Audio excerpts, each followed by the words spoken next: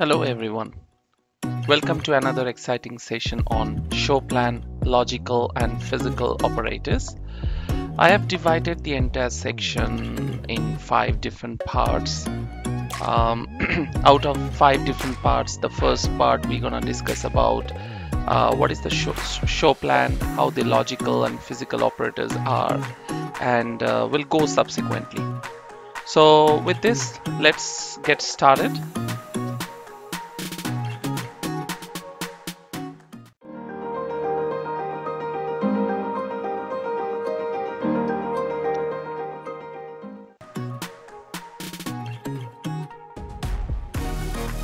What are operators?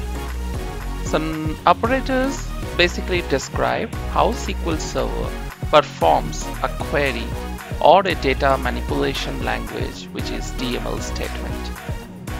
The query optimizer uses operators to shape a query plan to create the results specified in the query or to perform the operation specified in the DML statement.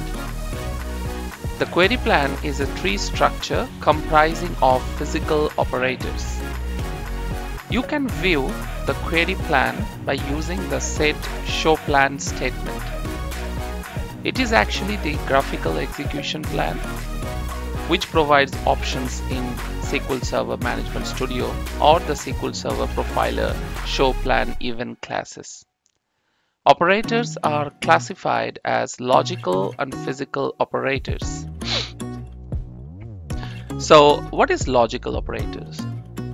Logical operators describe the relational algebraic operation used to process a statement. Logical operators also describe conceptually what operation needs to be performed. At the other hand, what are the physical operators? So physical operators implement the operation described by logical operators. Each physical operator is an object or routine that performs an operation. Let's say some physical operators access columns or rows from a table, index, or view. Other physical operators perform other operations such as calculations, aggregations, data integrity, checks, or joins. Now, physical operators have costs associated with them. So in this session, we have understood what are the different operators, how are they classified, and at the same time, how the operators function. In this slide, we are going to understand how the query analyzer works. The query analyzer generates a query plan as a tree consisting of logical operators. After the query analyzer generates the plan, the query optimizer selects the most efficient physical operator for each logical operator.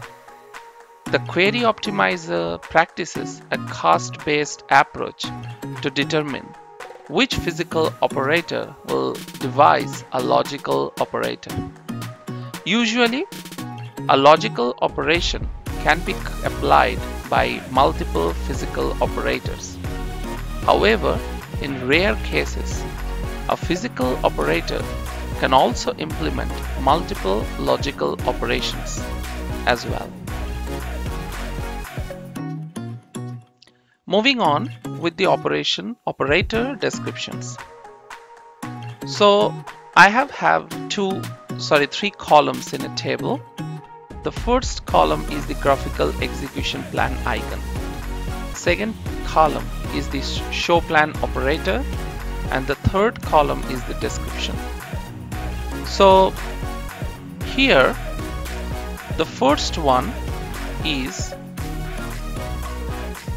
so basically we need to understand in the entire session, I'm going to document about 112 logical as well as physical operators. And in order to do that, I've divided the entire session in 5 different parts.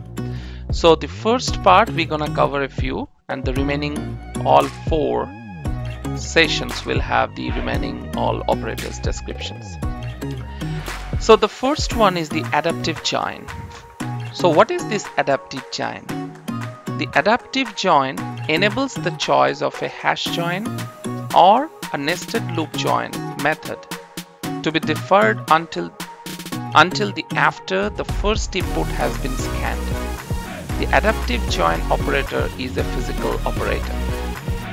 So I have actually highlighted which are all the physical operators and which are all the logical operators with 2 different colors.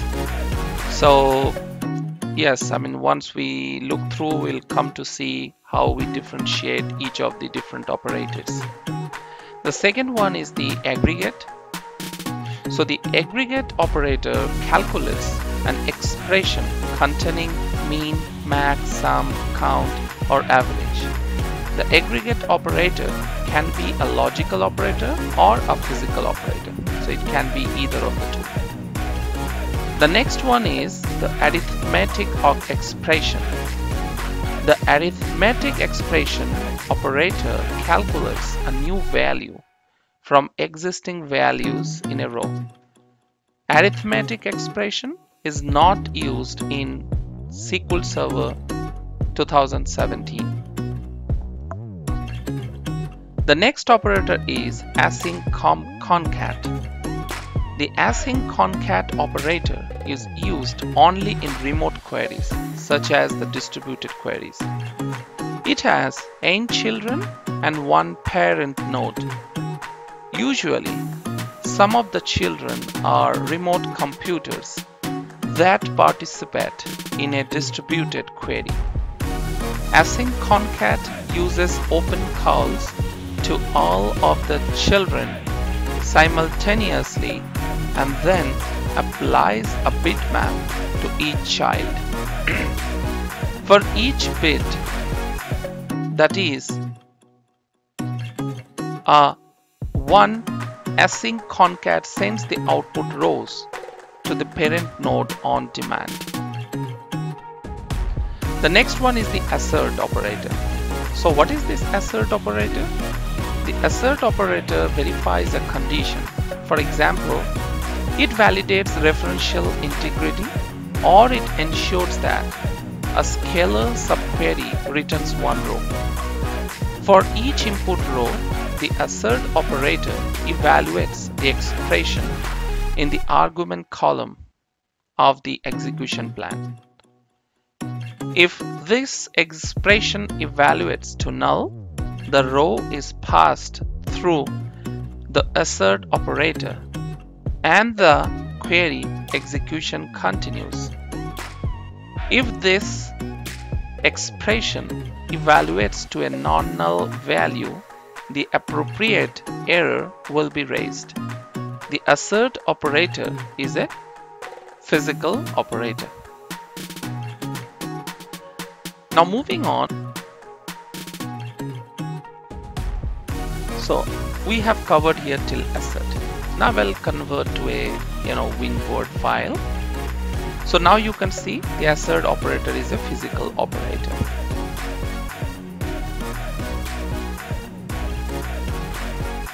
So now you can see the assert is a physical operator. Okay, now moving on. Assign. So let's increase the font a bit. Yes, I think it's visible now. Okay. So the next operator is the assign. So you can see the arrow mark which says from where to where it is been assigning. So the assign operator assigns the value of an expression or a constant to a variable. Assign is a language element. The next one is the Bitmap Read. So the interesting part is, let's say when you open this SQL Management Studio, if you write any query, so let's say I change the database context to the 2016 CTP3 and I am now running any query which has reasonable number of records. Okay, and then if I select it, and then if I enable here, as you can see here, the physical execution plan, and then if we run and execute, so you would be able to see the execution plan tab here. Once you hover your mouse, you can see what is the plan. But what we are going to discuss here is these icons. Like this is one icon, this is one icon, a top icon, this is the select, this is the select operator, this is one operator, top operator, and this is one the indexes, right? So like this, if you create other join statements, you should be able to see the different kind of other operators. So we'll probably touch base in the other sessions. Now coming back to the operator, the next operator, which is the bitmap create. I'm here. So the bitmap create operator appears in the showplan output where the bitmap are built. Bitmap create is a logical operator. So I've actually highlighted all the logical operators in green and the physical operators are in yellow. So you can see that easily. The next point is the bitmap operator. So if you compare the bitmap create and the bitmap, both the execution plan icons looks the same. So you have to check when you see, because one is the logical operator and is the physical operator. So you can expand that and you can see the description in the execution plan to identify if it is a bitmap create or if it is just a bitmap. So bitmap, the description is SQL Server uses the bitmap operator to implement bitmap filtering in parallel query plan. Bitmap filtering speeds up every execution by eliminating rows with key values that cannot produce any giants records before passing the rows through another operator, such as the parallelism operator. The optimizer generates when a bitmap is selective enough to be useful and in which operators to apply the filter. Bitmap is a physical operator.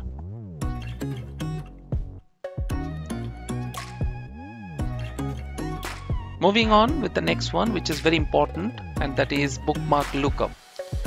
The bookmark lookup operator uses a bookmark, that is row ID or a clustering key, to look up the corresponding row in the table or clustered index. Starting with SQL Server 2005, bookmark lookup is not used. Instead, key lookup and RID lookup, that is row ID lookup, provide bookmark lookup functionality. So don't use the term bookmark lookup, instead use appropriate terms like the key lookup or the RID lookup instead. The next point is the branch repartition. So it is most useful in the parallel query plan. Sometimes there are conceptual regions of iterations. All the iterators within such a region can be executed by parallel thread. The regions themselves must be executed serially. The parallelism operator at the boundary of two such regions, it is called segment repartition. Branch repartition and segment repartition are logical operators. Broadcast. Broadcast has one child node and n parent nodes. Broadcast sends its input rows to multiple consumers on demand. Each consumer gets all of the rows. So it doesn't fall into either a logical or a physical operator. The next point is the build hash. It's very important again in the X velocity and all other kind of data science related stuff. So indicates the build of a batch hash table for an X velocity memory optimized column store index. The next point is the cache. Now as you can see, it doesn't have any graphical execution icon, so you need to see the execution plan to identify that it's a cache. So cache is a specialized version of the spool operator. It stores only one row of data. Cache is a logical operator. Cache is not used in SQL Server 2017. The next point is the clustered index delete. The clustered index delete operator deletes rows from the clustered index specified in the argument column of the query execution plan. If a where predicate is present in the argument column, then only those records that justify or satisfy the predicate are deleted. Clustered index delete is a physical operator. The next point is the cluster index insert. So as you can see, the delete in the picture, in the icon, it's actually a cross mark. So I think you can see more closely now. It's a cross, so it's a delete. If it is an insert, it will roll like an up arrow, so that means it's getting inserted. If it is a merge, you can see the merge symbol here, and like that, and so on. So the clustered index delete operator deletes rows from the clustered index specified in the argument column of the query execution plan. If a where predicate is present in the argument column, then only those row records that satisfy the predicate are deleted. Clustered index delete is a physical operator. Moving on to the next one, this is clustered index insert. Clustered index insert showplan operator inserts rows from its input into the clustered index specified in the argument column. The argument column also contains a set predicate. Clustered index insert is a physical operator.